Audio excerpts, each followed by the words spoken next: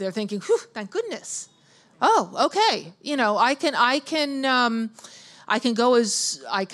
take the fall and... Yeah, I don't think Trump's known for his subtlety. He's someone saying, this guy was convicted of perjury and lying to the FBI and obstruction of justice.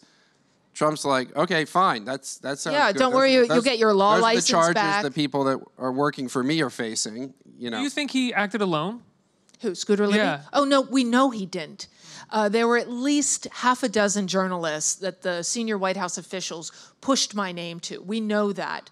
The one who printed it, who's dead now, he was convicted Robert of obstruction of justice, of blocking the whole FBI from investigation. finding out who exactly in the White House did participate in this besides him.